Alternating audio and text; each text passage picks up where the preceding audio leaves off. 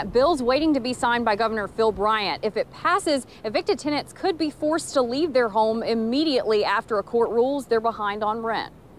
Both chambers of Congress passed a bill this week that would eliminate the grace period delinquent tenants have to vacate their homes.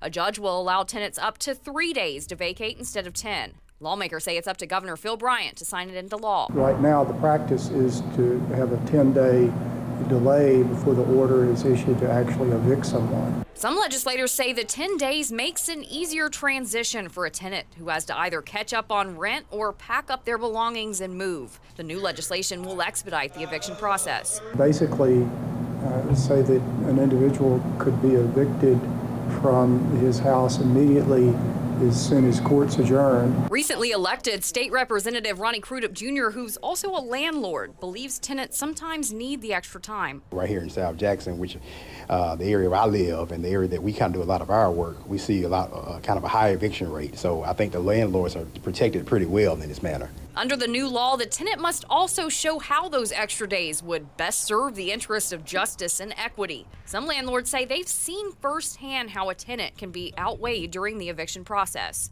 Tenants have to go through a lot of issues. Housing is sometimes hard to come by. The rent rate is pretty high in my perspective. Lawmakers say Mississippi has one of the highest eviction rates in the country. Some believe if it passes, the new bill could make it even easier for a landlord to evict. It's going to hurt a lot of folks, from what we see already.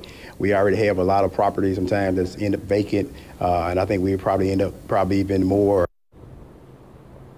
We reached out to lawmakers who authored and co-sponsored the bill and didn't hear back. It's on its way to the governor's desk. Live at the Capitol, Jennifer Lott, 16 WAPT News.